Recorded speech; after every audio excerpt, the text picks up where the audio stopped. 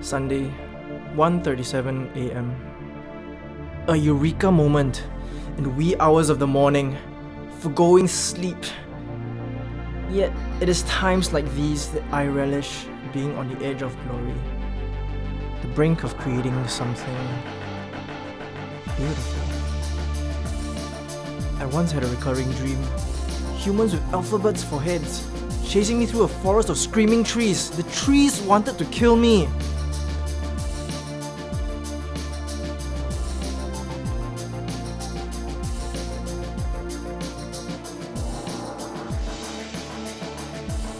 It's the calm before the storm, the production before the final critique, and I found myself staring at the machine.